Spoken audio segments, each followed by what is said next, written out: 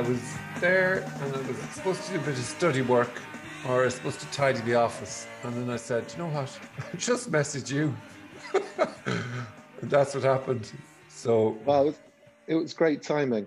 I went for a run this morning and I mm, just got back and I was just sort of considering what to do. And then you messaged. Perfect. that's that's perfect then. That's perfect. Yeah, speaking of running, I've been avoiding the scales just for a while now, even though I know I can feel it like. Anyway, I got on this morning. So, Yeah. Was it good news? Bad news? no, it's been a year. So it's exactly what you would expect if you're avoiding Okay. something. You Yeah. know what I mean? Oh, sure, look. Uh, Ah. and where do you go running? So I'm in Brixton in London. Okay. So I just go around. I go to Dulwich, which is about a 5 mile loop. Um, Kind of avoiding the parks lately because the parks are just full of people. So Right. that's not good. Yeah, but it's a really nice run up through Mm. Dulwich. Yeah. Okay. I'm surprised that the parks are full. Is it just Yeah. people doing their own thing or what's happening? Yeah, just getting on with their day, taking their kids, going for a walk. Okay. Yeah, it wasn't so bad today, but it's been pretty busy. Okay. Yeah. And is it on lockdown where you are? Yeah. Yeah. Mm. I think they were talking about tier 5. I don't really know what that is. I guess it's more like the first lockdown. Um, I just generally avoid people, go for a run. It's pretty much like life before lockdown. I think that's a great strategy. I think that's a strategy that is well worth. Um, yeah, because Yeah. that Facebook. I saw Antonia putting up something about coming off Facebook, and I've been in that zone for the last 5 days. But then, the flip side of it is you get to chat with people like you out of, it just happens that way. But there's so much muck and shit. And then the fact that they've kind of killed free speech in Yeah. recent movements. Yeah, it's quite interesting. I really like Antonia. I've had a couple of chats, lovely chats with her. Um, I don't know. I use Facebook just like you said, just to contact, just to see friends, keep up with friends. I filter out pretty much all news. Um, I don't really use it as a place to talk about anything. I can talk about that with my friends or message or Zoom. So I see it a little bit like a bar or a club or pretty much anywhere that you might go where you can't walk into a local bar and say anything. You can't just start spouting off. They'll kick you out. And Yeah. Facebook is a privately owned environment, but I guess people feel that it should be more free. But I saw a program the other day. What was it called? Social Dilemma, maybe, and it was Mm. talking about how on Facebook we are the product. So we sort of, it's a give and take thing. We go there because it's useful, but then we kind of complain when it's not exactly how we want it. I just, just is what it Yeah. is. No, I Yeah, really like that way because I have kind of been, I like what you're saying because I grapple with the idea of this couple of people deciding what's allowed and what's not allowed. But that's a good way to look at it because you go into a bar and you shout your head off. You're yeah. pissing off It's like everybody else. get out. Get out of the bar and go and shout on your own. Then why do you need an audience to shout? No, I like that. Yeah. Yeah, No. yeah. Yeah, I mean, I've no interest in your man, uh, Trumpy. I've no interest in him, but I kind of want to have the option. I don't want somebody else deciding that for me, and that's probably the part I kind of struggled with. That Yeah, somebody else deciding if I can listen to him or not listen to him, yeah. and he is what If there he was, is. He's blatantly what he is. yeah, yeah, he is. And I read an article the other day about his dad. I don't know how true this is because I only read half the article, but they were talking about his dad being in a march in 1929, I think it was, a Ku Klux Klan march. He was arrested because he wouldn't move away from the area. So he wasn't arrested for being in the march, but I think the implication was that he was part of the march. So clearly he had a dad with fairly, what I would say were far right views. So he's just his character is really just a product of that relationship, I guess. Yeah, most dads to some extent. Most dads from that generation are probably a little bit far right. But I remember my dad had certain views, and I didn't relate to them, but they were so what they were. There was no budging them. You know, that's same here. Yeah, my parents from a different generation, from a town, you know, west of England towards Herefordshire, and yeah, just a different world. Yeah, black and white perspectives, you know, one way or another, right or wrong, you know, absolutes. Yeah, I have to say, they've changed. My dad died 6 years ago, but my mum has changed a lot now. Yeah. Okay. And I think she always was really, really quite open, but just didn't have the opportunity to talk to anyone else about it. You know? Yeah, I wonder, did they reach a certain point though, where they just hedged their bets? I mean, I think of my mum, and I think, you know, she is actually open. Some things I might say to her, I know they're not out of the realms, and yet she's very religious. You know, she'll go to mass, and when she was here for Christmas, there's myself, my wife, and the three kids, and my mum, and she'd be blasting the church because she couldn't go to church, so she's singing along to church in the front room, and all the kids are just. It's amusing for my house because there's just no religion here, you know. Yeah, it's quite sweet though. I remember being a kid, and my grandparents used to go to church all the time, and my auntie, and I was dragged along, not unwillingly, because I quite enjoyed it. I liked the buildings, I liked the social environment. I didn't really know what we were going for. You know, people would get up and then eat some bread and drink some wine, but I wouldn't do that.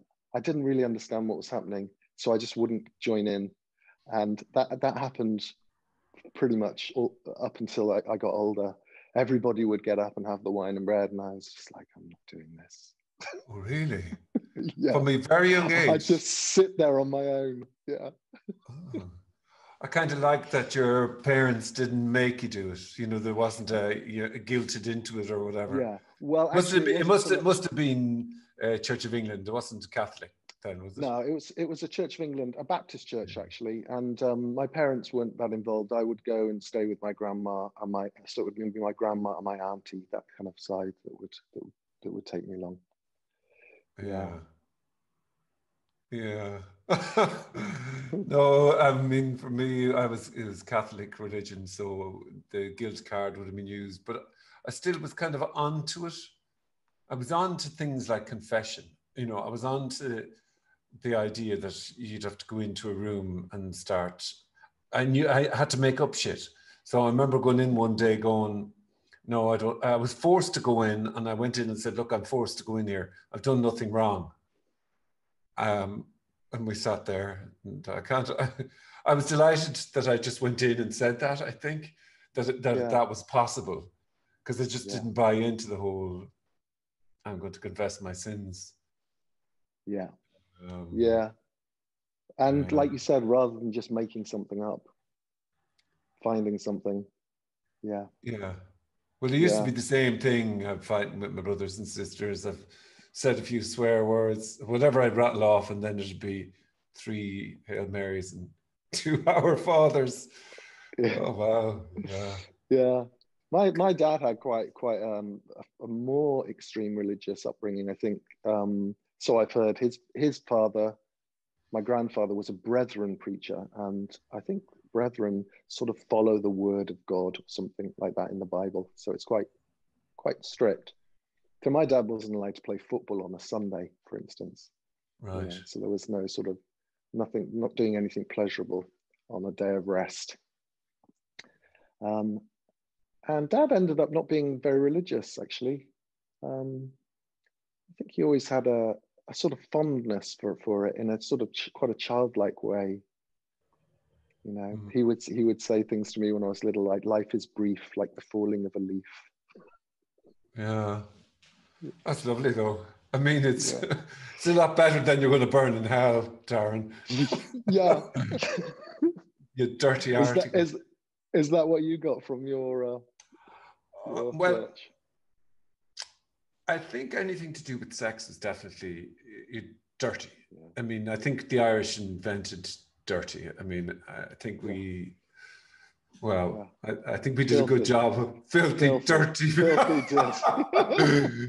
Yeah. I mean, in fairness, you could say that it added a new dimension to the whole thing, but, you know, this idea of screwing it up in a way, but definitely anything to do with sex is dirty.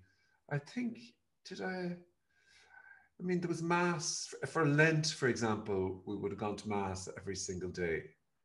And then we would have had family prayers every night.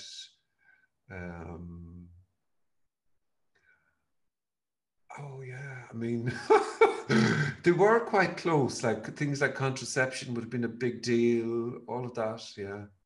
Yeah. Yeah. When did you get interested in the non-duality kind of side of things? Was that a lot later? Well, I didn't have the words for it, but I think definitely something happened in my 20s where I didn't have, I mean, it was all religion, and a certain belief in God definitely was there, or some higher lark. I had some sort of belief system. And then something happened in my very early 20s where my head was blown off, but I didn't have any, I just kept going. I kept trying to say to a few people, and there was incredible anxiety of the fact that something was happening. And there could be nothing, but there was something. So that was a kind of a, I remember going around and felt like half my head was blown off, that I'd, look, fucking hands. But I remember even trying to have a conversation, and I couldn't get my head around the fact that there was a conversation happening, and that there was a conversation happening was mind-blowing, and we didn't get to talk about that. And I thought, right, well, I'm obviously, there's some sort of anxiety now here. I developed some sort of anxiety. So I don't even, there's nothing spiritual about that experience. There's no words for it. But I kind of now look back to that time where something beyond anything I had ever learned or read or heard about, just that there was something happening, you know. So then maybe it was I think after my father died, which is in my 30s, I went searching. But rapidly, even though, you know, rapidly I stumbled across non-duality, and that was hearing Tony Parsons and a guy called Leo Hortang. Oh, yeah. Awakening. I read the book. I read the book Awakening to the Dream. Yeah. And that really, I actually just read the line, "There is no one." And that suddenly just, again, I kind of went, I've never read words like that before. I've never read the words, "There is no one." I just, yeah, blew my mind. So then rapidly, even it was a week later, Tony Parsons came to town, and after that, I started to look to find what I just described, really. Yeah. In a way. Yeah. What about you? How did that happen? Oh, sort of a similar way. I guess in my 20s, I came across Jiddu Krishnamurti. I've read something, just one book, and I just remember finding it fascinating, really interesting. It's something, you know, people use that word resonate. I guess it resonated. But then that was it for a really long time, till maybe 5 years ago. In between, there was lots of sort of experimenting or messing around with meditation just for relaxation. I remember I did an Osho dynamic meditation once for about a year. That felt amazing, 6, 7 months into that. So much energy. I didn't particularly do it for any sort of spiritual reasons. It just sounded interesting. So I just thought, well, I'll do that. Yeah. And then I think about 5 years ago, life wasn't going exactly on the trajectory I wanted it to go on, or I was hoping it to go on. And then I read The Power of Now. That was it. Yeah, read The Power of Now, like a lot of people do, I think. I read The Power of Now, and then I just went onto the internet and I typed into the internet after reading that, how many enlightening people are there in the world? And it came up with a list of 10. And one of them was, in the list was Muji, and he just looked nice. So I ended up listening to him for a few weeks on YouTube, maybe 3 weeks, 4 weeks. I listened to a lot of his stuff. And then I considered going to India on a trip to India because I felt like a break anyway. And then before I did that, I was in my local park in Brixton, and I was with my boy, and I was alone in the park, and I saw a guy coming towards me with a girl, and he looked familiar. And as he got closer, I realized it was Muji. And I said, as he got closer, I said, Muji. And I was thinking, what are you doing in my local park? He said, yes. I said, oh, hi. I've been listening to your YouTube for the last, 3 weeks. And we had a little chat. And then I said goodbye. And that kind of, somehow, I didn't listen to Muji anymore after that. And then I came across, maybe it may have been Tony or Lisa Cairns or one of them, because by now I've listened to so many people, much like you, the usual list. But once I came across Tony, that was it, really. It was like, well, it was really obvious to me that something in that was what I was looking for. What I was looking for was a bit of a strange thing. It just was really, really interesting. Yeah. And I just listened to him and hundreds of hours of podcasts and talks and books, read all the books, and just voraciously looking for that one line that would do it. Yeah. Then I'll get it. But of course, there's no getting it. Yeah.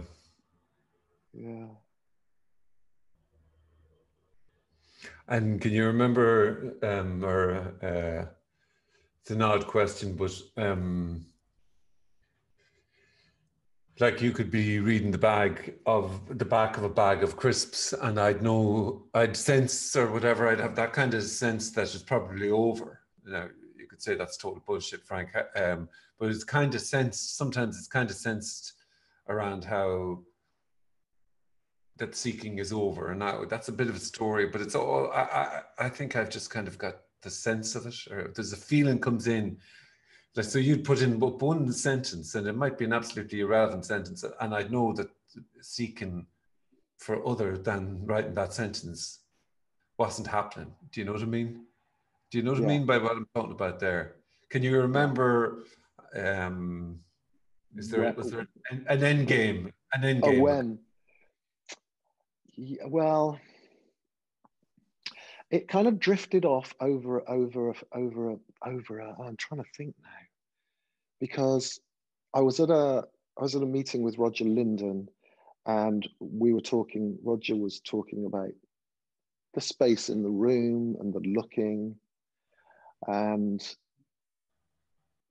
the first, oh God, it sounds like I'm going to say the first thing that happened, but this was just something that happened. There was this recognition of the emptiness in the looking, that the looking was completely empty. And there was a sort of tingle that went up my spine of this, oh, that, and then immediately there was this feeling of, oh, but it can't be just that. That can't be that. It has to be something. It has to be something else. So then there was this sort of fairly elated, sort of joyous feeling for about 24 hours of not having to look for a feeling of not having to look for what I was looking for. It was just really relaxing. I didn't need to look for that. And then that sort of went away. And then over maybe a month or two, there was still some sort of seeking, because it felt like what had been recognized couldn't have been what I was looking for. There had to be something else. And also when you hear other speakers talk, because they all talk about it in different ways, you know, Nancy has this beautiful way of talking about it, and some people talk about it in a really ordinary way. You build these ideas about what's being talked about. And slowly I just think that emptiness just seemed to be there all the time. And at the same time, the seeking just wasn't there in that way. That desperation to get something had gone. Yeah.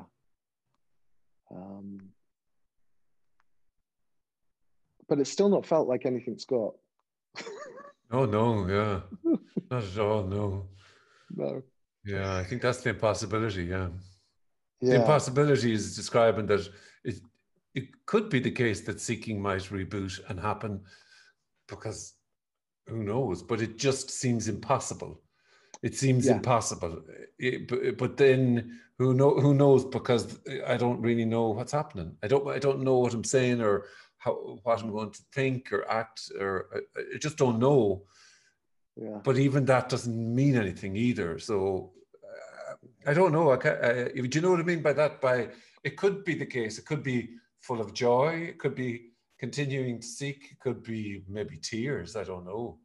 Could be a bit of tears. But who knows then? It's like it's somehow, that's the recognition that's not a recognition is impossible to describe in a way. But then words like the brakes don't work. It seems like there's brakes, but the brakes don't work. It seems like there's a steering wheel, but the steering wheel really, it's one of those imaginary things where you feel like you're turning the steering wheel, but you're not. And then that's the dream bus analogy that lately kind of I like. It does seem like you're the boss and you've got your brakes there. If you're seeking, especially, it seems like they're all working, but they're not. Like nothing's working. And then you're in for the ride. And then you go to bed at night, and you go to bed at night, and you don't disappear. The dream just stops, and then there's another dream, and then there's this dream again, and this feels really real, and it is, and it's not. Yeah. It's like you wrote there, it's like going 1,000 miles. No matter what you say about it, it's still this. Like, you can tell a gazillion stories, you can travel 10,000 miles, you can go to multiple dimensions, if that's what's happening, let's just say, and it's still... Yeah, there was a really strong sense of that at first, especially traveling, getting in a car and traveling a long journey. There was a real sense of apparently arriving and of having gone from one place to another, but a feeling I've not moved at all. It always feels completely still. You could say in one way it feels completely still, and in another way there's all the movement. Yeah. Not in another way though, in the same way. It's the same way. It's still unmoving. Yeah. Yeah. Every inch seems to have a sort of a rabbit hole. I mean, you talk about this being the trip, but like it's another word. It doesn't capture it, but this in a way is the trip in the sense of every inch is a rabbit hole. Every discussion, every movement, every breath, yeah, every whatever, it seems to be, and still empty. It's, you know, this empty full, like it's full to the brim and yeah, nothing. And how do you say nothing's happening at the same time? But it yeah. doesn't matter. No, it doesn't matter at all. But it's a relief to not be looking for it. It's a relief to not be looking. Yeah. Yeah, The yeah, twisted, demented, tormented, wound up to the nines, yeah, looking and not even knowing, you know. I mean, at least if you're on the treasure hunt for money, there's money. You don't even know what you're looking for. And then in yeah, the end, I think in the end, when you intellectually hear this is nothing to get, still it kind of almost proves that, or it kind of is perfectly described as the seeker, in the sense, yeah, is, you know, running out of air, running absolutely nowhere, and still feeling like it's running, going somewhere, seeking. You're still getting somewhere, even though you're utterly breathless. There's no prize, there's no end line, there's no anything, and yet there's still this. Oh, but I still, somebody, what you'll hear is, but I still feel, and what I would have said, yeah, but I still feel like I'm seeking here, and it seems like you're not. yeah, That reinforces in a way the search. yeah, You know, you feel like somebody over there has got it. So even if they're yeah, telling you, it's nothing to get yeah, like. yeah. It is just that. It is just that feeling or statement or sentence, but but but there must be. It's that. That is it. Um, yeah. Although somehow I don't know. I don't know whether. Oh, I don't know. I was just going to go into it. You know how sometimes as well the mind can pick it up, and you start to go into a little sort of intellectual idea about it. And I was Mm. about to follow one, and I've just learned not to follow those because they just don't go in. They don't go anywhere. No, no, can be fun sometimes, but Yeah. no. I Well, you really by see, the way, oh go on, go on, yeah. go on. I was No, going no, to go say on. that the freedom in a way is that uh, if I was to describe the relief is that it is actually there's zero difference between talking about um, carrots and potatoes and non-duality and freedom and liberation and joy and sorrow and wonder. If I was to describe, I would say the relief is that it's all, there's no energy in between each one of them. There's no difference in a way, Hmm. even though you could probably say, but you know what I mean by the relief is that it can be, anything can be said and it's still it. So if it's not clear, then that's it. And if it is clear, then that's it. Or if it's some, Yeah, it doesn't yeah. have to be a certain way. No, I for here as well. I felt for a long time that unless it was understood and it could be described in the way that I heard it being described by other people so wonderfully, then it just wasn't relevant. But now It it wasn't the real feels deal. like, yeah, Yeah. that's right. Now it just feels like it can be described however I was going to say however it's experienced, but it's not like that. It's trying to describe something that can't be described, and you can describe that however that this character describes it. Yeah, Yeah. It's trying to yeah, describe describing. yeah, yeah. I In do a like way. talking about. I do like talking about it though. I find it. I was talking to Tim Kliss the other day about it. I find it sort of enlivens it, and it Mm. sort of quickens it, and there's something I'd agree with that, um, yeah. almost exciting about it. It's joyous, kind of almost like love.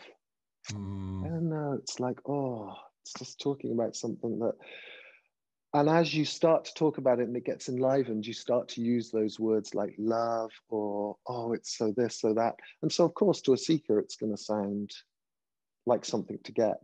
Mm. But if you don't tickle it or enliven it up a bit, it's just really ordinary. Yeah. There is something, it's kind of almost like, you know, this is totally not the word, but I like the word, like a quickening. It's totally not a quickening, but I like the idea of a kindling. There's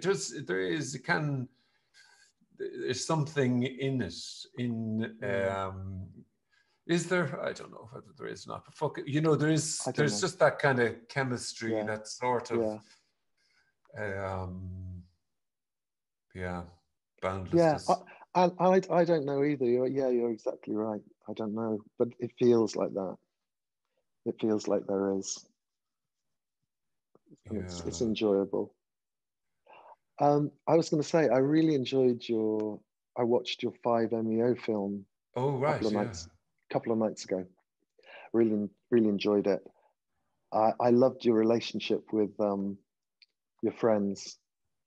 And I thought the film was put together really well. It's edited up really well. The storytelling was great. It was just really interesting. And very moving as well at the end. I felt for when Boris was talking, that was very, you know, brought a tear to my eye. Yeah, it's lovely. Yeah, I think there was a debate about whether that would be kept in or not kept in at one stage, but I think in a way, I don't want to give away that bit, but Boris would kill me if I gave away that bit. But so I can leave it in and take it out. But that bit, you know, that sentence, just those few words about scary. I kind of like that edginess because in a way, this is edgy. This is edgy. Scary mightn't capture it, but it also there is that. Whoa, versus the safety and security of being a person in a world, on an earth, in time and space. There's a certain amount of constrained, and that obviously can become too annoying or too horrible, but that constrained safety can feel like comfort zone. You know, it ends up being a straitjacket. That's what I've heard described, the self would say. But without that, this has edgy flavors. It's edgy. It's crisp. Scary is another word. Don't you know? There's something appearing to happen. Like what the fuck? Yeah. Yeah. It's not predictable. It's not controllable. It's wild, free. Yeah. And I just realized as well, of course, we shouldn't talk about your film too much because I might just go, oh, I love that bit. Well, I could, yeah. I think one concern I kind of had with the idea of, I mean, nothing matters, but I don't like the idea that it can give the impression of psychedelics as a way to see anything. You know, and in some ways, when this let's just say ended, it was clearly obvious that it was in spite of everything and anything. That was absolutely clear, that in spite of everything, because that just happened, and that could so happen that you could be doing 20 MEO, or it could, you know, that path if you felt there was something to get. But I don't know. Did you get that impression that it gave that? No. No, that's okay. Yeah, it's just one of those things I had in my mind. Yeah. Always. No, you know. I thought, and because of that as well, I thought it was done well. I'm glad that it didn't. Yeah. Yeah. Okay. If anyone's watching this, they should go and watch it. It's good. Yeah. Boris will be Boris likes to listen to these, so you can say he's really shit, Boris. He's a great filmmaker. He's a great filmmaker. He's a brilliant editor, and he's a lovely eye. Well, I won't say anything about that bit with Boris, but I thought it was beautiful putting that in. Yeah, it was a beautiful moment. Yeah. Okay.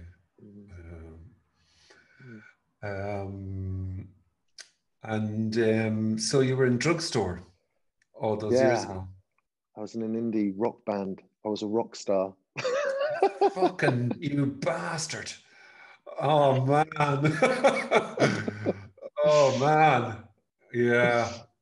Oh, yeah. Tell me, can you tell me a little bit about how you ended up in a band and how, I mean, I think I read something about it actually, but Yeah. just Yeah. even, because I was so into it, so into indie music, so that Yeah. was Me something too. really I wanted to do, be in a band. Yeah. Yeah. Me too. I mean, I used to, my dad played guitar, and I learned to play guitar when I was I was older. I didn't really pick up a guitar till I was about 16, 15 or 16. And I was listening to David Bowie a lot. And I don't know. I don't know what idea I had in my head. I don't think it was particularly to be in a band. I just loved David Bowie. Hmm. And I loved songs. So before I picked up a guitar, I did like writing. So there was like words, like poetry maybe, kinda. Um, so then a guitar was just a useful way of being able to put words to a sort of structure. And I learned to play guitar. And then at some point, I thought, I'm going to move to London and I'm going to get in a band and I'm going to get a record deal. And it seemed pretty straightforward. I could play guitar by then. So I moved to London, and for a few years, I just did a regular job. And then I thought, oh, maybe I'll get a job in the music industry, and then I'll find a band that way because there'll be loads of bands, and I'll join one, get a Hmm. record deal. That seemed obvious that way. So then a job came up in the Melody Maker. I remember seeing a job for the Mean Fiddler, the live music venue place, and they were looking for a promoter to run one of their music venues in Islington. So I went for that job along with lots of other people. And when I arrived, I thought, I've no chance of getting this. I've just no experience. I've got nothing. Hmm. What have I got to offer with all of these music-y people here? And for some reason, the guy that ran it, Vince Power, took a liking to me, and I got the job to my surprise. And I loved it. Oh, I was so thrilled. And I ran that place for about 4 years, booking bands like Blur, Pulp, Pixies, bands, like 90s bands. Oh yeah, yeah. Yeah, Pixies. Wow, Um, yeah.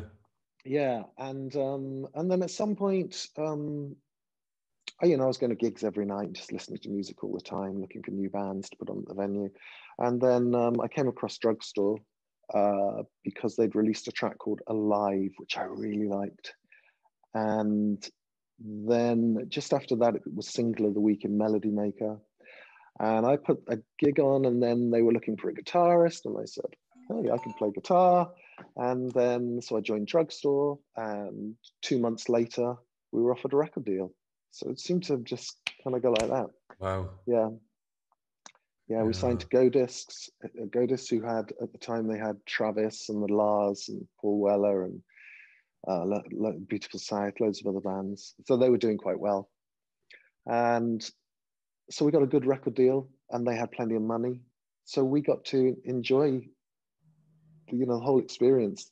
Then it was before, Spotify, and now there's no money for bands. So we got to Yeah. kind of live it like it was, like we were already making a fortune. Yeah. Yeah. Traveling all over Europe and all over America, and in nice tour buses, and it was great fun.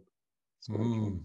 Oh, I'd Yeah. say so. Yeah. I mean, well, the ideas that you'd have of what that was like, growing up as a teenager in your 20s, even just all those bands you name, and they're the heroes of the 90s, really, Yeah, yeah, you yeah. know.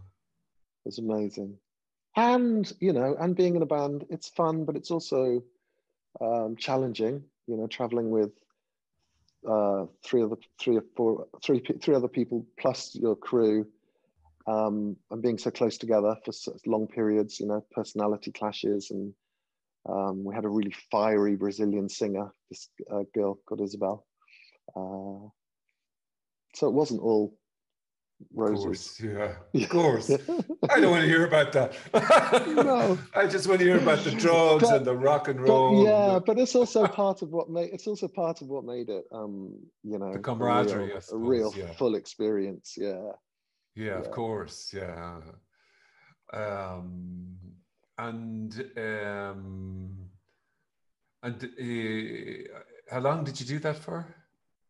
I did that for about 8 or 8 years. So I think I did the Mean Fiddler, and then I left there. So it would have been about 94 to 2002, something like that. About 8 years. Yeah, Okay. yeah. And did you make money at the time, or was it just you live in, you Yeah, see well, documentaries where the bands really, they lived the lifestyle, but every piece of that was expensed by the record company? exactly. And that's also, as it was at the time when the record company's spending a fortune, you know, a tour of America costs 60, 70 grand, you know, costs. To make a video then was a fortune. You know, we were Yeah, making videos all of the time. They cost a fortune. Now you can make them for, you know, £200. I know, yeah. Yeah. And it would be way better than the videos we would have made then. So as you say, all of that goes on to your costs.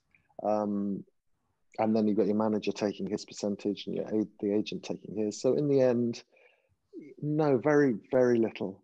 You need to be selling, you know, probably upwards of 500,000, a million albums to start really Hmm. making any money. And we weren't selling that many.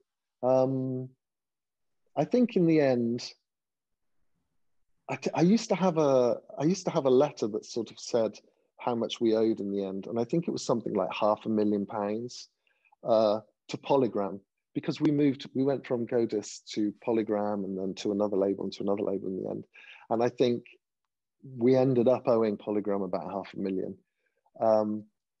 I suspect that that's not actually true. I suspect that they made all their money back, but you Yeah. know how the costs work, yeah. But I love that letter. I wish I could find it. I could frame it and stick it in the toilet.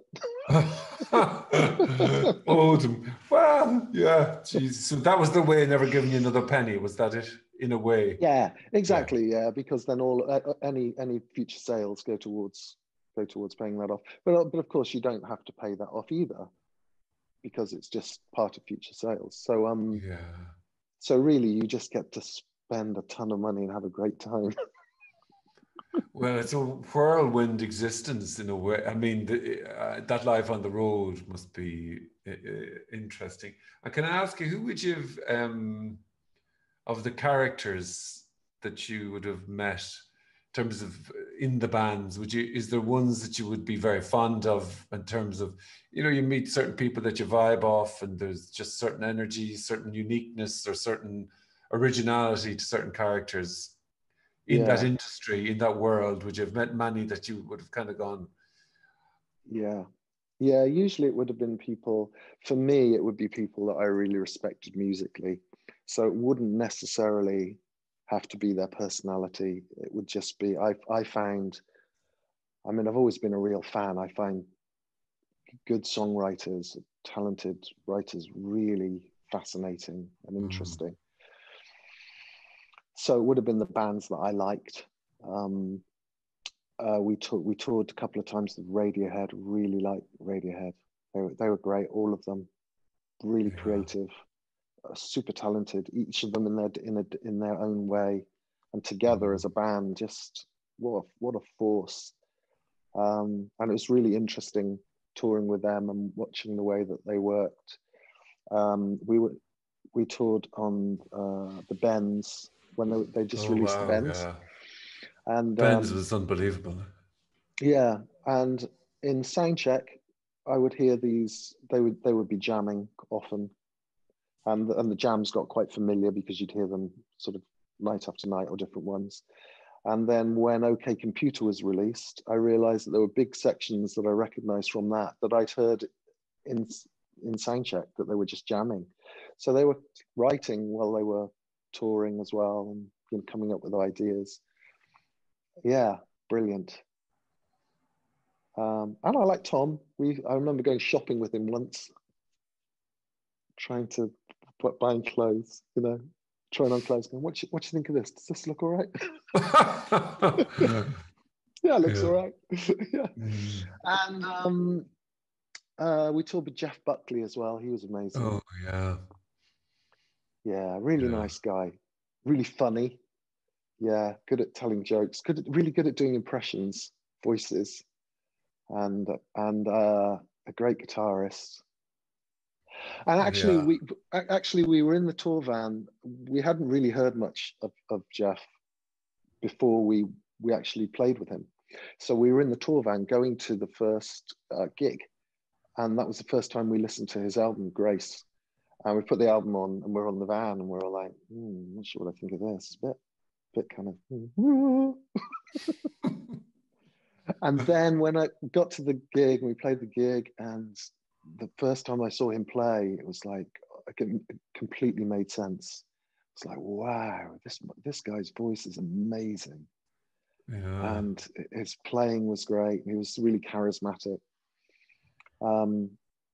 And yeah, and instantly fell in love with that. And then we all became quite good friends, and he would come on every night. So we would support him. He'd come on, he'd have a shower in the room before he was going on to play. And he'd come on with this towel on his head so you couldn't see him. He'd come on the back, and our drummer would swap places with him, and he'd drum with us for a few songs because he loved drumming. Yeah. And at some point he might take his, you know, the reveal, take the towel off, and everyone's like, he was lovely. He was lovely. I'm very sad that he if people don't know much about Jeff, he died in a tragic accident drowned in the Mississippi. Swimming. Yeah. Swimming, yeah. Yeah, I remember just seeing 5 minutes of him on a chat, and he had that kind of interview, it was a nonsense interview in a way, but he had that kind of contemplative sort of authenticness, whether imagined or not. I thought he's just has that kind of originality thing going through his, and I mean, obviously the huge influence with his father, but he definitely had that voice. Is just outrageous. Yeah. Yeah, and we were really lucky. He did, there's something on the internet where he was singing one of our songs, which was a real treat. We came across it. He was playing in New York somewhere, and he did a cover of a Drugstore song. I just loved that he did that. Yeah, we were really lucky in that way. We also got to do a single with Tom. We did a duet with our singer and Tom at one point. El President. Yeah, that's right. Isabel had written a song about Salvador Allende, the socialist leader in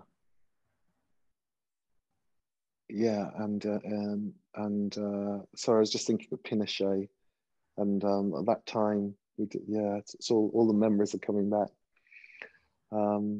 But Tom really liked the content of that song because it was about the assassination of Salvador Allende, so it's quite political. Tom's pretty right on, so yeah. It's lovely, the passion of that and the political statements of bands or whatever. You know, it's a lovely thing that bands, I don't know if they do them as much now. I really don't know. But I find myself going, oh, the bands were way better, which is just so predictable to say the bands were way better in the 90s than they are now. And, you know, it's such a predictable older person saying that about a previous generation. But it feels like that there was at least something attempted at being said, if you know what I mean. There was some sort of a statement made, which seems to be rarer nowadays. Yeah, it's impossible to know because of what you just said. I have no idea whether it's just nostalgia. I heard my dad would say the same thing about his era. It does feel different now. It feels less. No, I was just going to say I'd be shot down for it to say it's like less diverse, because it's really diverse now, and music is even more, you could say, because it's so spread out and there's so many opportunities to find music in different ways, and you can do it in such small ways. There's probably more music available than there was back then. But there's something about that. Yeah, the 90s were great.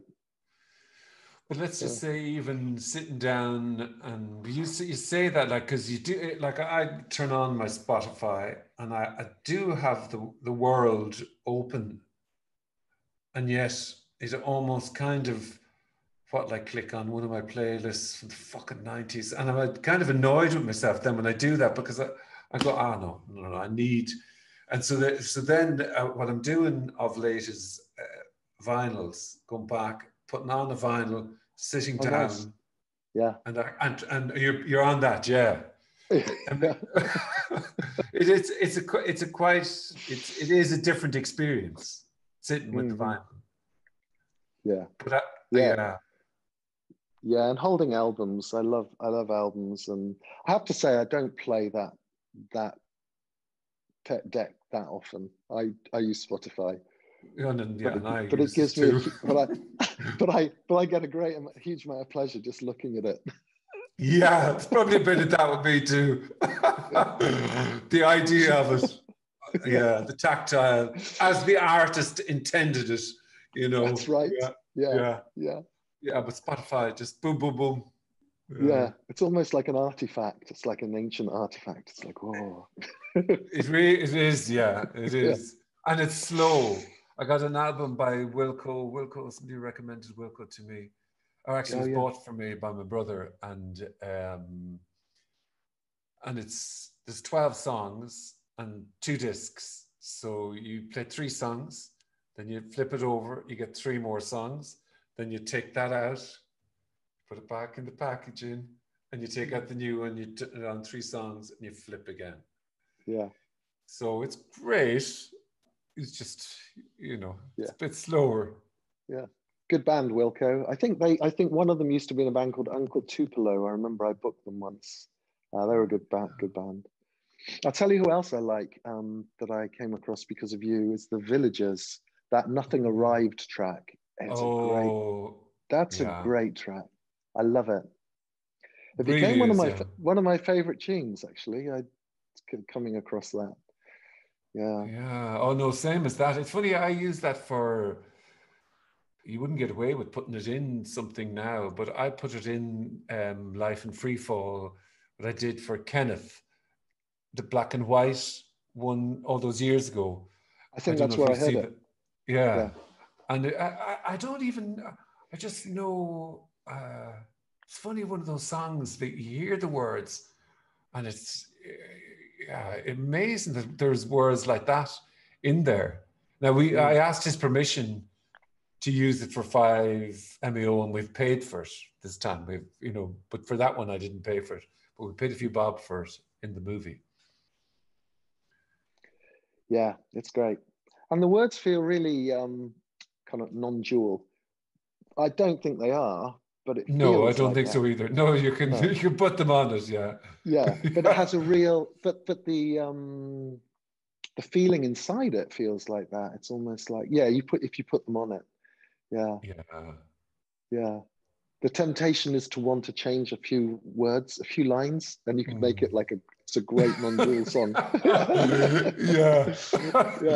Oh, that's so funny. Yeah, there's a bit of that, all right. You kind of just go, I'll ignore that. Ignore those little bits. Yeah. Another track I really liked that you played was Youth, the wartime blues track that you use. You use it for, I think so. Yeah. So that was nice to come across. So thanks for those. No, I think that song, I think Kenneth sent it to me years ago, and then I mean, that to me is a huge song. It's as good as any song you'll hear out there, and I mean, the guy, he's only had a few hundred views. These were in the back ass of nowhere in the US and didn't go anywhere, that song, but it is a huge song, I think. I mean, it's Arcade Fire-esque in its style, yeah. Absolutely. And the video is great too. It is really good, yeah. Yeah. If So if they want, listening, go on, I was going to sorry. say, if anyone's listening, I'm going to say who it is again. It's The Villagers, and the track's called Nothing Arrived. Yeah, it's good. Yeah. There's a nice cover on Spotify as well by a girl. I think her name's Emma Beale, maybe, and she does a cover of it, like an acoustic, you know, Okay. female, sweet female voice, slowed down a little bit. So it's a nice cover. It's not as good as, well, it's different to theirs. Yeah. And do you write yourself now, or? Not so much. I was talking to somebody about it the other day. There's not really any motivation or goal. There's sort of no reason to. If somebody asked me to write something tomorrow, then I could sit down and write something. And I really enjoy writing with other people if that opportunity comes up. But there's no. If I sit down and sometimes I come up with an idea and I think, oh, this sounds good. Oh, those chords are nice. And then inevitably you get some words and you go, that sounds good. But what happens here is then there is this thought of, oh, I can see this is turning into a song. If it turns into a song, I'm going to have to get out all the recording stuff. I'm going to have to record it. I've got to put the bass down. And suddenly it's like, and I just, no, I put the guitar down. I'm not going to do all that. Yeah. Well, if you ever create any guitars and you want somebody to put a voice to it, I'd love to have a go. Oh, that sounds fun. Yeah. So if you do, just throw it over to me. I mean, because I have definitely an appetite for that sort of thing at the moment. So if you do happen to create anything and that notion does come your way, then all right. I put a voice in there to it. Never know, it might happen now. Yeah, that'd be great. I'd love it. I was going to ask you. I have. I think I haven't watched it, but do you think it's going to happen where you're going to start talking about this? I've seen the Nothing. It's come up. I haven't watched it yet. Do you think it's going to be something that'll happen, or have you any idea? I don't know. Emerson messaged me that day on my birthday, and he said, can we have a chat?" So I thought maybe he just wants to chat. So I said, yeah, sure. So I messaged him back, and then we were chatting, and he said, do you mind if I record this? And then I said, yeah, fine. And so then he put it up that afternoon, which was fine. But I didn't really think about it much. I didn't consider it. Normally, before this happened, which it didn't happen, but before I would have been way more sort of controlling about it, and I would have been, no, I'm not gonna do that. I would have thought about it a lot. So now there seems to be less thought about it. So I don't know, maybe not. I don't feel like I've got anything to say. And I don't feel like I could really answer questions. Some questions, but not all questions. So I wouldn't be like a Jim Newman, sort of machine gun kind of. It's like this hyper focused. Yeah. Something. Yeah, Jim. It doesn't necessarily resonate. That sort of. I don't sense that unknowing. It is machine gun approach. It's. Yeah. So maybe. You won't have to answer the questions anyway. Exactly. Well, exactly. And there is that, it's only a thought. It's only a thought. It's an idea. Because I can totally relate to that idea of, I mean, I probably won't be able to answer all the questions, Yeah. But you won't have to. They'll either be answered or they won't be answered. Yeah. So maybe if it's enjoyable, I might give it a play around with it, and if it's fun, then maybe if I enjoy it. But yeah, I'm sort of in between at the moment with the idea. Not that I'm thinking about it; it's more of a feeling. Part of me goes, "Oh yeah, that's fun." Part of me goes, Yeah. That's strange to say. Part of me.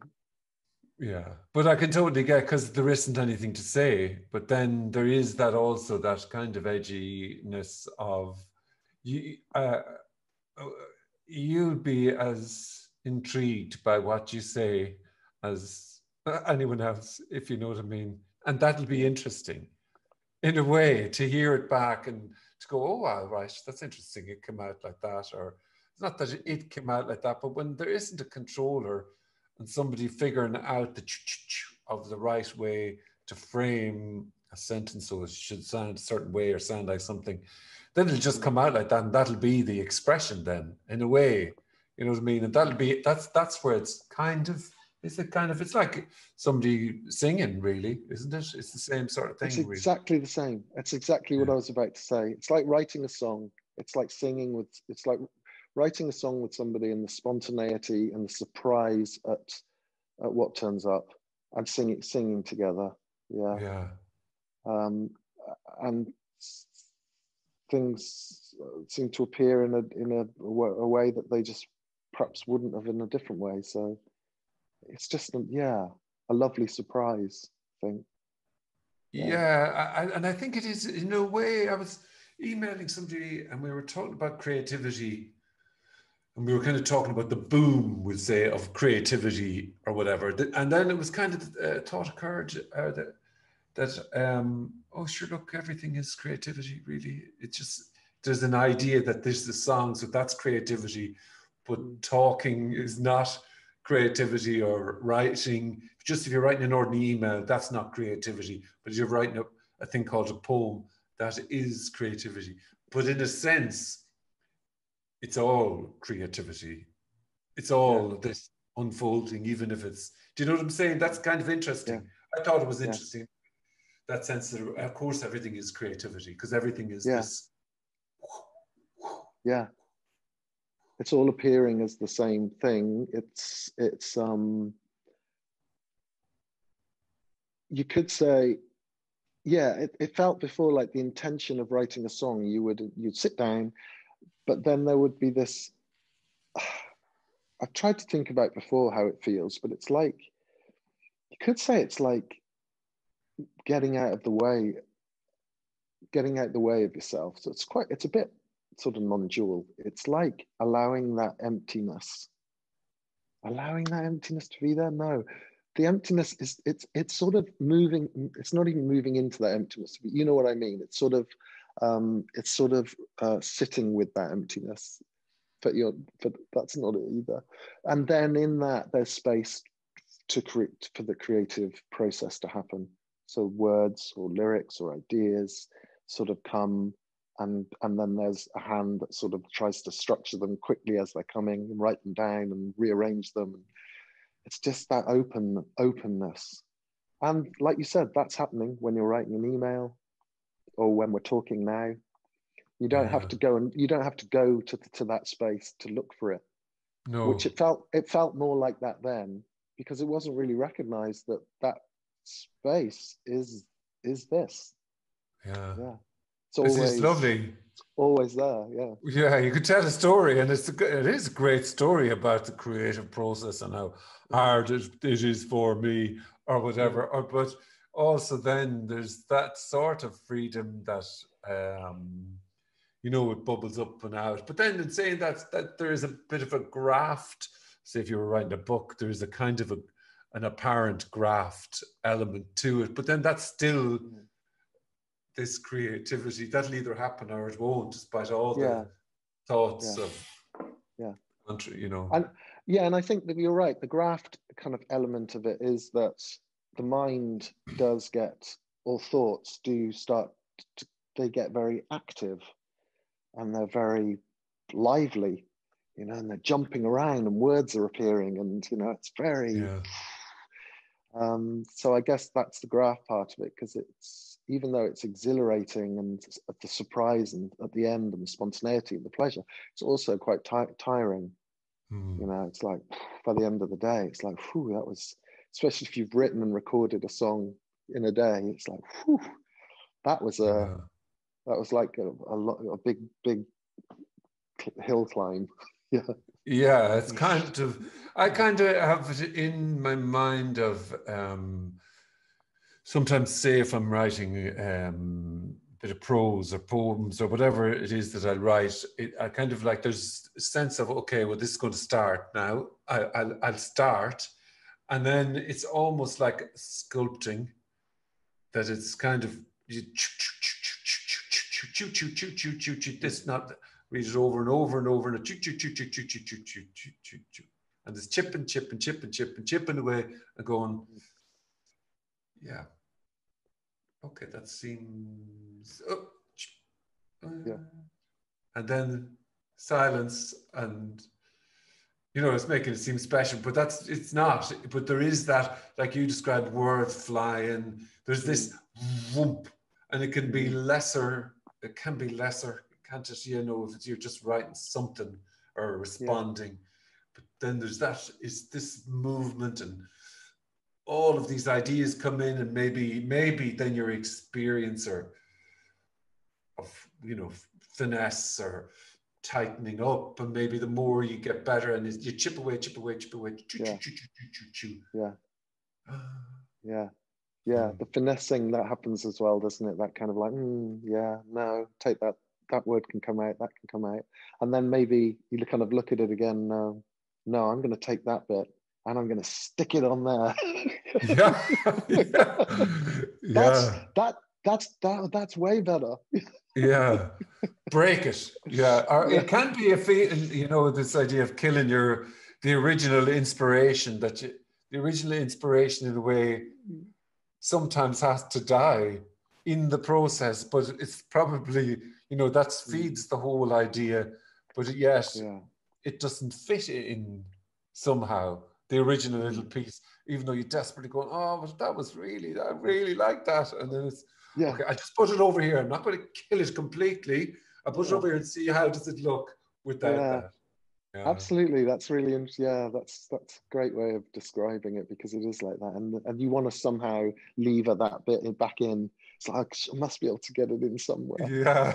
But sometimes, the original idea can be nothing to do with what comes up at the end. It's almost like the original idea, especially in songs, sometimes can create a story, and then part of that story becomes a bigger story, and it's like, oh, that's what the song's about. And then the original idea is sort of, not always, but can be sort of gone, and then you're left with something that you had no idea was going to be when you started. And then there's that, and then you have that feeling of, wow, where did that come from? It's like it comes out of nowhere. And it does. It does come out of nowhere, and that is the absolute magic. And then the story making apparatus will go, that's pretty good. Now it's like when you go running, I don't know how it is for you, but when the running is there, well, it's been a long time since I've been running, in fairness, but they get this, oh, this is terrible, I'm in pain, or oh, this is bullshit, I should stop now, and running, keep running. And this unreliable narrator is just, and then at the end it's, oh, it's great, delighted I did that now, oh, this is, it's kind of, it's just funny, I don't have to do that again till tomorrow.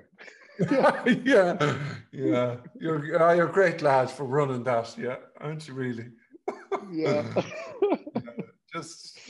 If that's what you want to do, take the credit then.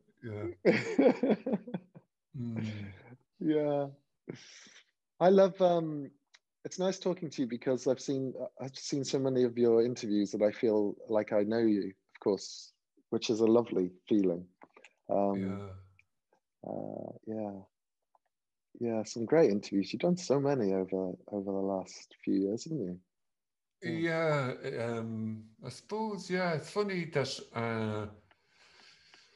still happens, but then you see, it's just kind of a vibe, like you get that vibe. And I would have noticed a couple of things you would have put up, And I just would have had that vibe, and the vibe of I'm going to send him a note now. I'm going to send him a note, and then nothing happens. Nothing happens, and then I'm sending you a note one day, and then that's Yeah, yeah. that's the I story anyway. I find that too. I'll see somebody posting stuff, and I'm like, oh, that's interesting. And then I find myself, at some point, I message them. It's like, do you want to chat? So I'll do that sometimes. I did that with Antonia, was the last one a few weeks ago. Yeah. Yeah. She's such a. I want to hear that voice again. That southern drawl. That Yeah. that Georgian Yeah. voice. I love Um, her posts on non-duality are great. I do too. Yeah, yeah, yeah. Right to the bone, right to the Mm, heart. Really. Yeah, yeah. yeah. It's some that you just go. Yeah, that's it. Like that's. Yeah. Yeah. Yeah, just instantly a little whatever that is doesn't matter, but it's kind of like I was thinking, there really it's not like it's obviously we're not talking about it, and it's not something that we can it can say, oh, we're talking about a certain thing here, or um, I have no idea what's going on elsewhere. I don't know if are we talking about the same phenomenon, the same crazy fucking what this Yeah. this fucking craziness, and craziness isn't the word. It just seems like I'm using the word crazy.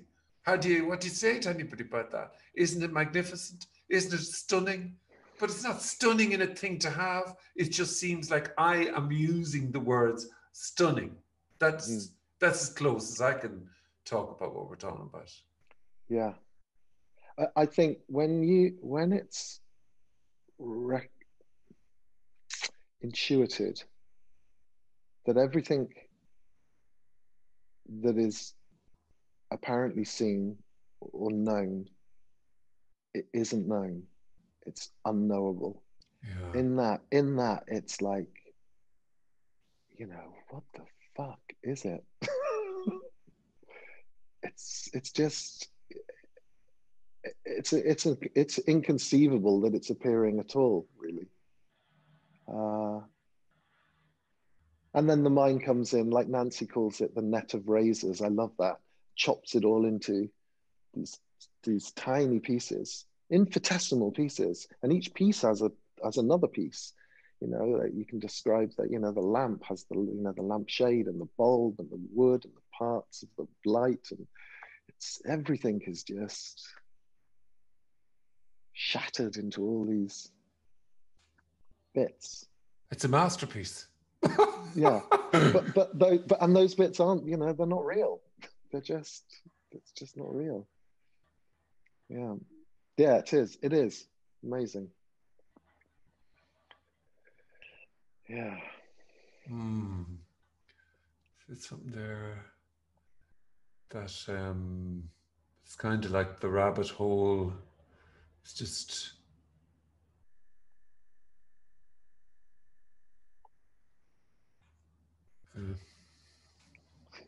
I do that all the time.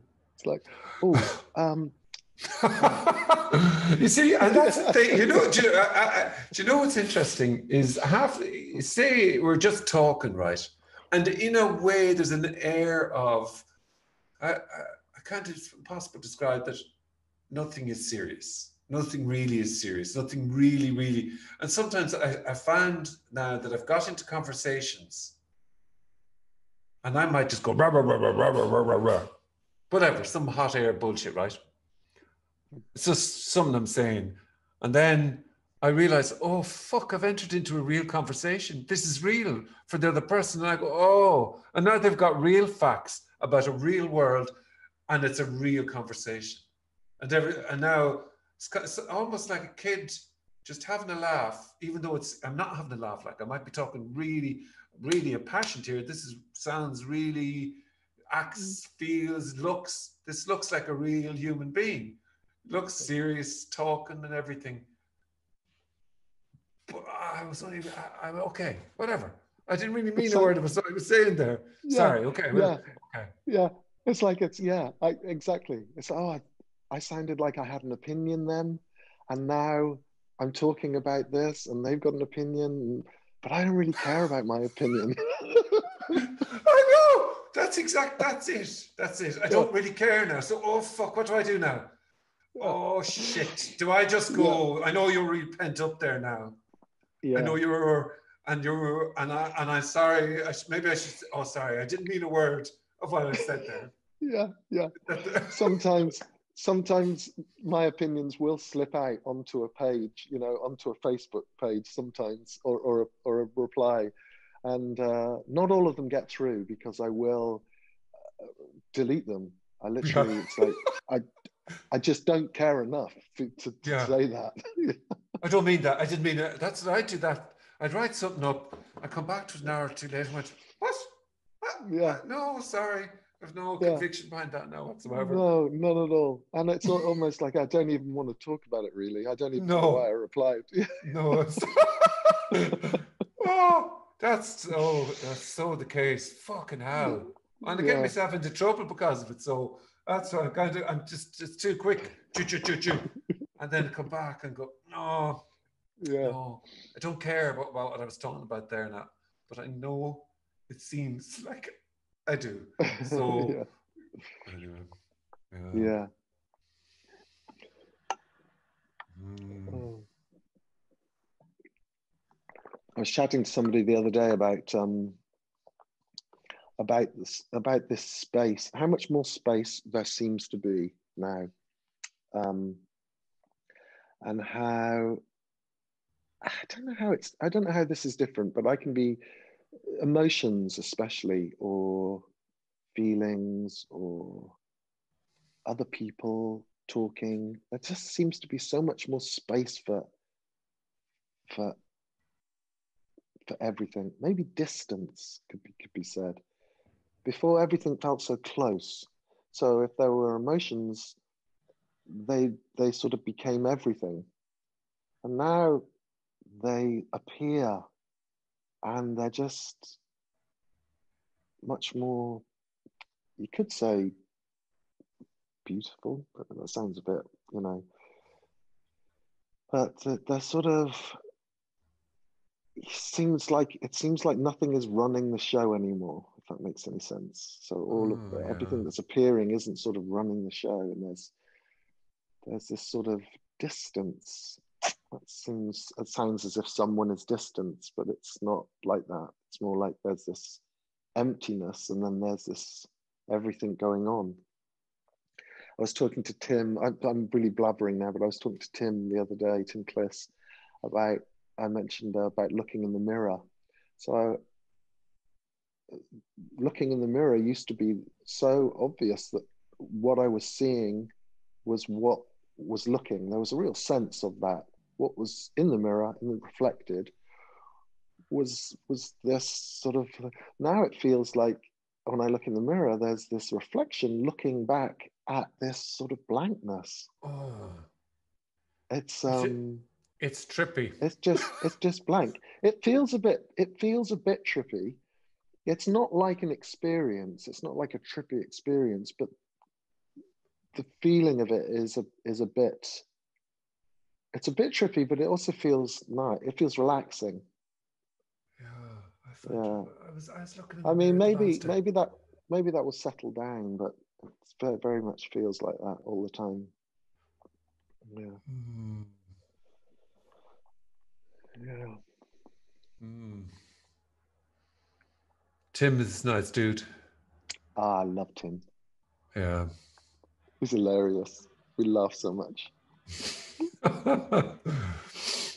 In fact, he was one of the. It was really handy getting to know Tim because we'd go to Tony Parson meetings, and we'd nip outside for a cigarette, just have the odd roll up. I used to like smoking roll ups, and I'd chat to Tim about non-duality, and those moments were way more. Insightful's the wrong word, but just more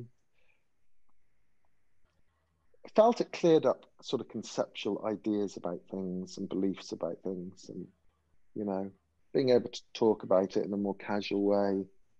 Because I was never I couldn't stand up in a meeting and ask a question. I might, but rarely.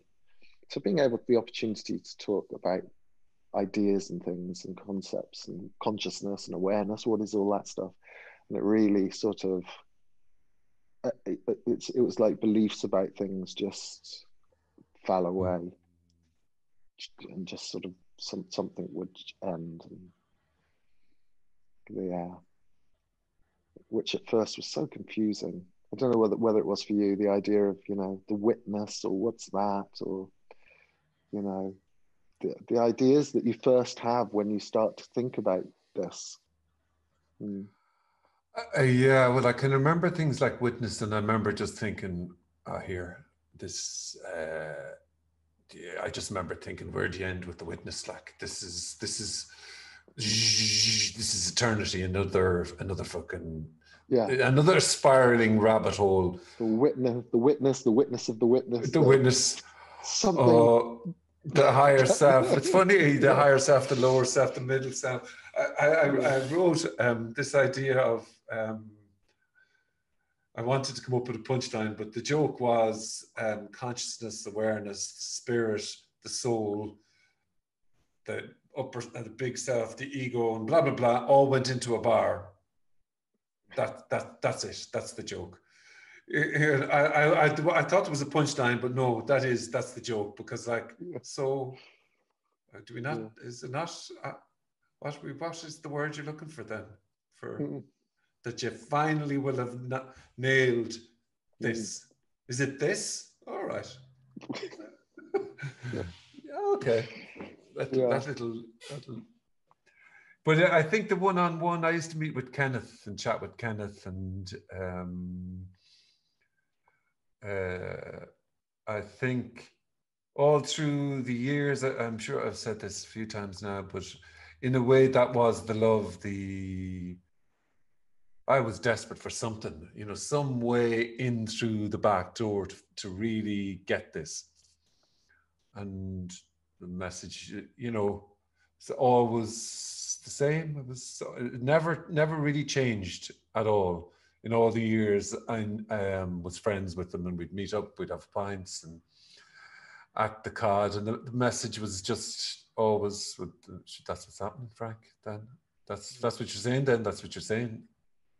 You know, never any attempt to change, or you're nearly there, Frank, or, you know, that's, in a way, that's the closest I would have, if I was describing what love is, I could describe it, not a personal love, but you know, that, just that, here we are, buddy. You know? Yeah. For me, I could say it's that feeling of that emptiness that isn't emptiness. It isn't nothing. It's not even there. You could say it's imagined, but it's not imagined, because it feels, in its unrealness, it feels real, but it's not real. I would say that can feel like it's embracing everything. Or like Paul Morgan Summers talks about, it's like everything is saturated with it, but it's not it. And it also tends to put the emphasis on that nothing. But there is also this everything is also it. It's the everything and the nothing aren't divisible. They're not the same thing, but they're not two things. It's like they're not one thing, but they kind of are. Not two is the best. And that to me, that feels like, I could describe it as love, but not as often as everyone else does. I would mostly say it's sort of neutral. It's neutral, it's sort of blank. And there's a sort of story that comes in, a bit of a romantic story, that it feels like love. Yeah, even love dies, really. You know, that dies too. Yeah. And then there is only, if you wanted to be romantic, you could say when love dies, then there's only love. But that's just being romantic, Yeah. which I'm not play with in words. You know, when everything dies, that's what's left. But that's Yeah. making it a thing, and it's too personal of a word. But Yeah. there is nothing left. So then somehow still look. Mm. Yeah. But then here we Woo! are. Yeah, here Yeah. we are talking to each other. That's just amazing. And that's become more amazing that you know, like Michael Markham talks about reaching out to apparently to each other, making noises and talking about all this. Yeah, apparently relating, apparently talking. Apparently Yeah, relating, yeah. yeah.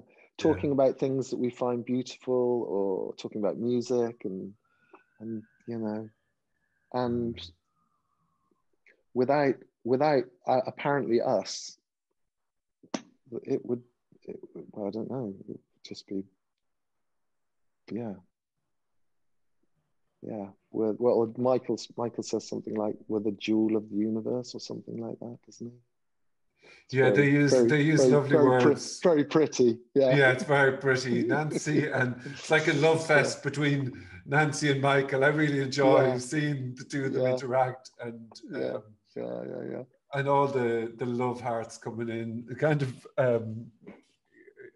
I've Nancy is a waterfall of love, and at the Ah, same time it's yeah, whatever.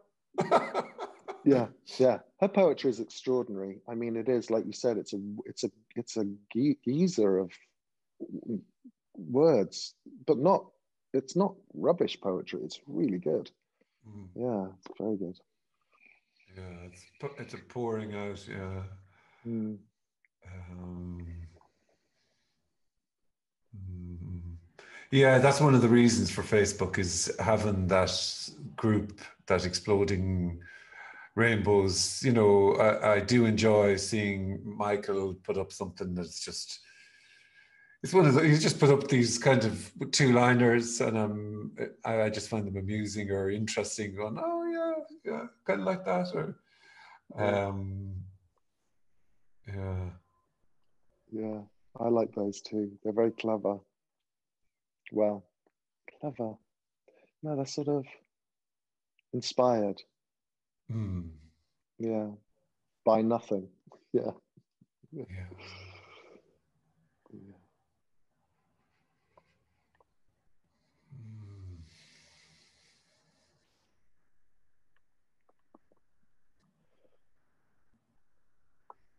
And would you wouldn't meet Tim much now, really, with this. You're not, are you far from him?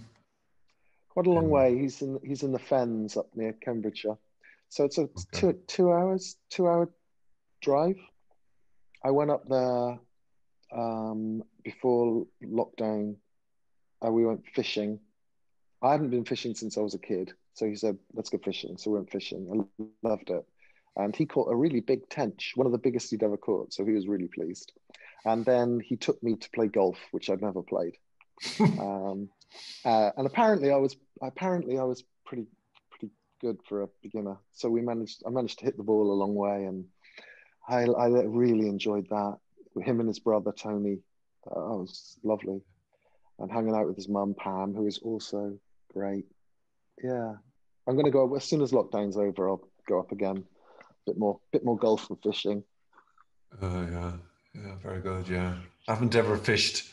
Curious about it, Yeah, but it's yeah. I'd forgotten how to take a hook out, so I was struggling a bit and feeling a little bit like, oh, you know, these fish must be like, what the hell is going on?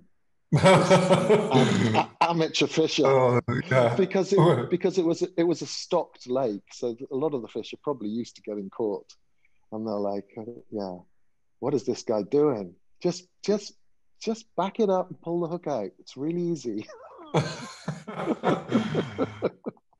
I was watching Sopranos. I'm rewatching Sopranos, and there's just this scene of them all sitting by the lake smoking cigars. And the only time I've ever fished, the hook got caught in the rocks, and then I broke the twine, and I just said, "Fuck this!" Right.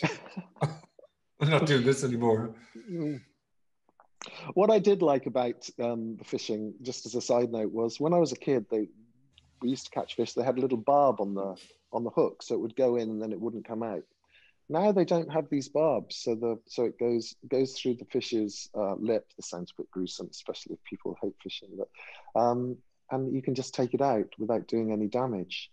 Okay. So it seems a little bit more humane. It's still, still completely unnecessary. Just leave the fish in the water. I sort of kind of admire, though, the idea of catching the fish yourself, killing it quickly, and scaling the fish and eating the fish, deboning it, and as opposed to buying it from a big factory.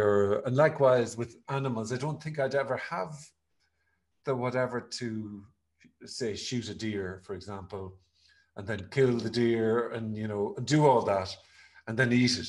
But I sort of have a kind of respect for the whole act of doing that, you know what I mean? And the getting to the end and then sitting at the dinner, and I don't know, just the whole ritual of it. I kind of, as opposed to just, going to the supermarket and buying meat and, that way. Yeah, I can relate to that. Yeah. Although we always put those fish back, but yeah, there's something about, maybe it's because something innate in us deep down, if this system collapsed, I don't know whether I'd survive if I couldn't go to Sainsbury's, or I don't think I would. No, I wouldn't. I'd be like Tom Hanks in Castaway, where he's trying to make fire and he's got big blisters on his hands. I'd be rubbish. Yeah, I think I like to believe that I'd get out there and do the hunting and all that, but it'd probably be Nuala. Yeah, she hangs the pictures. I hung those ones, so that's why they're not so best. But no, she hangs the ones in the rest of the house. She's able to use the hammer and nail. Oh yeah. So have you any plans for the rest of your day? How is your days filled? So I'm quite lucky that lockdown has been fairly easy for me. Like I said, my life's fairly insular. I go out now and again to a club that I really like in town, and I see all my friends, and then I come back home and I spend more time on my own, I would say. So lockdown didn't feel like a big problem. I listen to podcasts, read, there's so much entertainment. Go for a run, so I get to go out, Zoom with friends. I love photography. I got really obsessed with that for a while, which I don't do quite so much because of lockdown. So it just feels like there's endless entertainment in that sense. So that hasn't been a problem. So today, I don't know, I'm going to make some lunch. Do you have to make a living? Do you have to make money? No, I'm very lucky. Yeah. So, and in a way, that's what enabled the space for the non-duality for the last 4 or 5 years. I'd say I crammed 3 years of non-duality. I crammed, probably would have taken me 8 years. Just having all of that time, to listen. Okay. Yeah. It felt a bit like that. I feel very grateful for that. I'm really lucky. Yeah. What are you up to today? Well, I'm kind of like you. I kind of can, as little as possible. I mean, I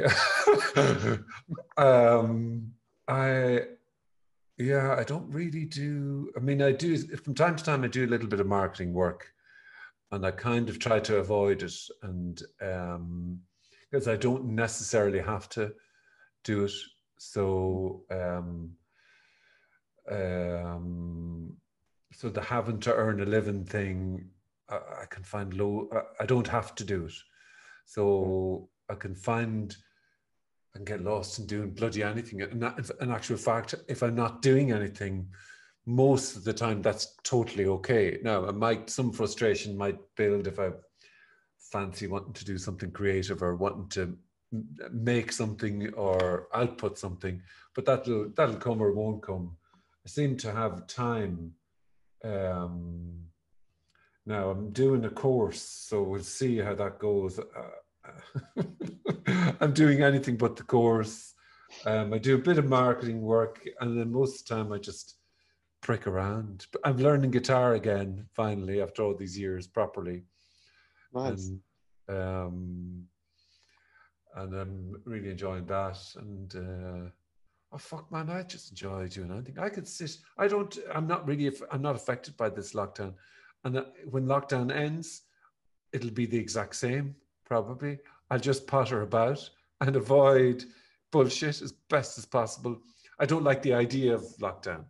That's another conversation, but it doesn't, I'm not financially or physically, I'm pretty kind of simplistic and routined in my behaviors. I mean, I don't need a lot, if you know what I mean. I don't need anything really. So, but now, I mean, if you took away the few, just simple life. Try to avoid bullshit. Yeah, we lead a very similar life by the sounds of it. And you have kids. I have a 8-year-old. He's great. Love him so much. He said to me the other day, he said, Dad, he's been saying this quite a few times. He said, Dad, why is all this here?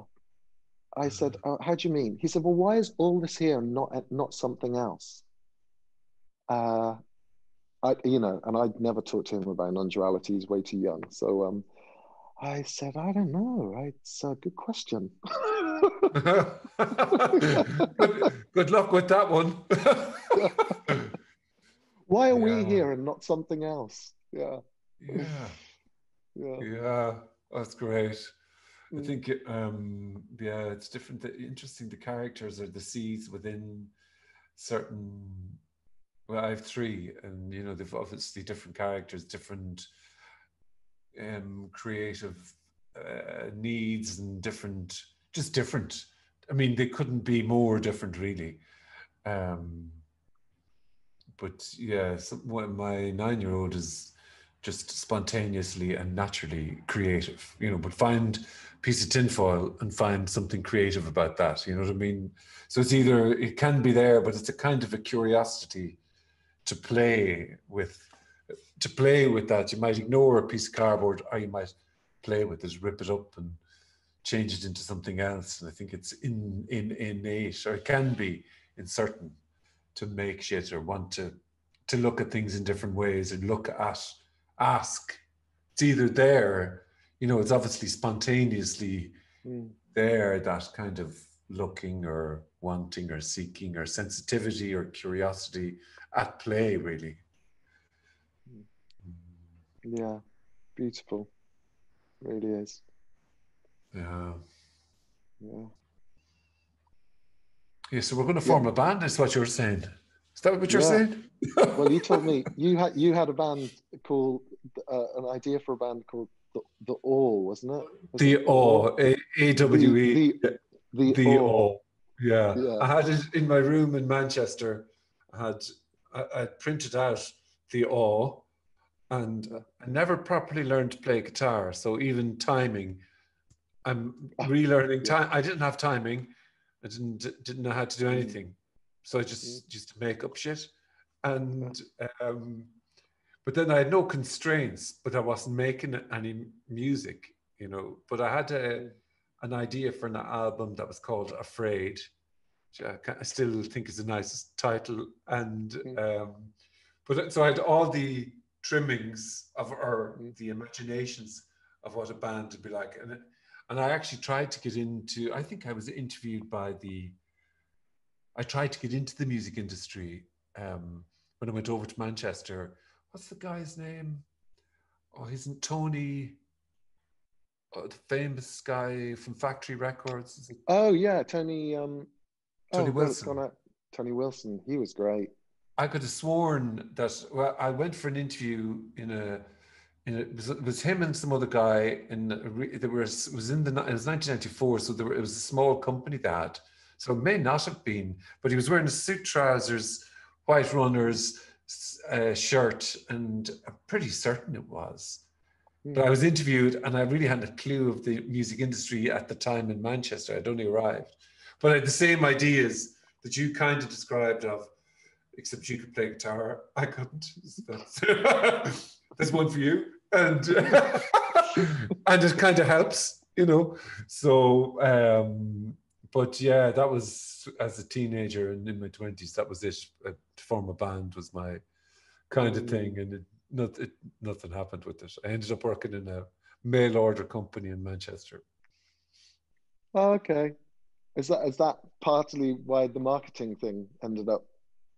Was that to do with that? You were saying about marketing earlier on, or did that? Oh well, I ended up doing working in a database company, and then I just developed certain skills, and then through that I kind of got better and better, and blah blah blah. I set up a company then, and I sold that company, and that company meant I didn't have to work. You know what I mean? Yeah, great. Yeah, I saw you tinkling away on a Gibson Epiphone. Was it in 5MEO? I think. Oh yeah, no, it was a couple £100 now, so it's not a real Les Paul. Yeah. Okay. It's £200. But I got one. I have one here, which is see that one? That's my a nice Black Beauty. Takamine. So I love that. Yeah. I have this one. This is an old Martin, 1973 Martin D35, I think it is. Yeah. I think it's kind of funny now. You see that grey chair that you've got there? It's pretty much that IKEA Little Beauty. That's the IKEA one. Yeah, I have two of those in my studio here, but they're down. We brought them downstairs for. There's another one over there. There you go. Yes. There you go. Yeah. It's kind of funny. Sometimes IKEA, they do really, now and again they come up with a really great product, and those are very cool. Yeah, my wife is big into interior design, so that mid-century kind of style. So she's been trying to nick them. I keep them if I'm doing the podcast. I have them here.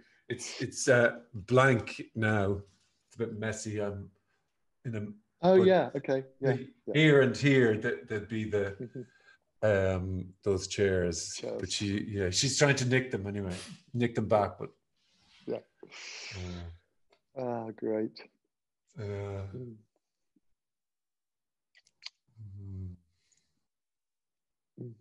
There you go, dude. Yeah. Right. Better go and get some lunch. Me too. Yeah. Nice to chat. Really enjoyed it. Yeah, likewise. Lovely to chat.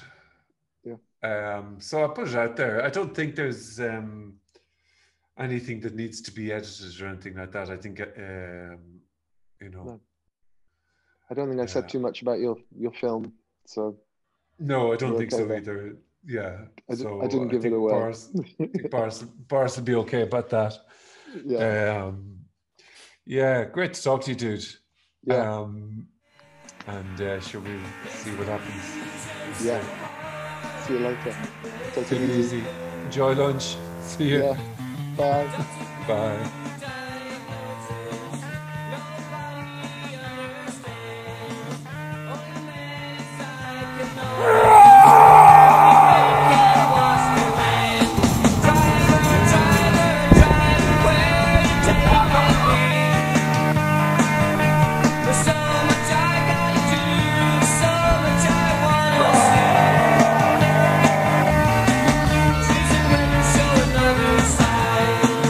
Like this man